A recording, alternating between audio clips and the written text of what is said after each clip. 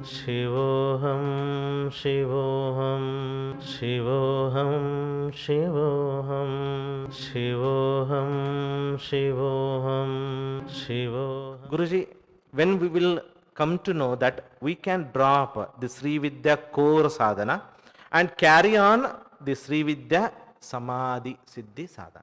You see that? Many people ask this. Guruji, I have been practicing Srividya level 1 to 7 for 1 year. Shall I start only the Samadhi Siddhi, or do I need to do again Srividya Sadhana?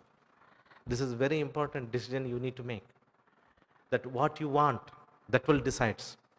If you level 1 to 7 has the power to cleanse, heal, energize your chakras, karmas and everything. And at the same time, the Srividya Samadhi Siddhi also has a power to cleanse, heal, energize. Because you are touching the soul consciousness, universal consciousness. That is, like a lottery.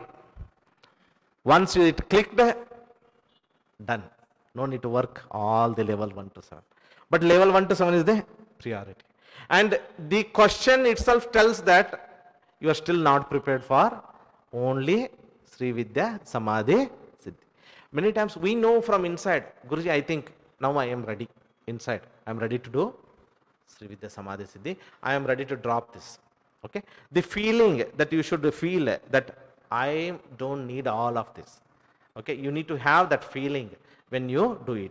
Especially, I have told to many students, if you are regularly practicing for 1 to 2 years or 3 years, Srividya level 1 to 7, then you drop it and go for Srividya Samadhi Siddhi. So if you cannot decide, you practice regularly, then you drop and start doing Srividya Samadhi Siddhi. Shivoham, Shivoham, Shivoham.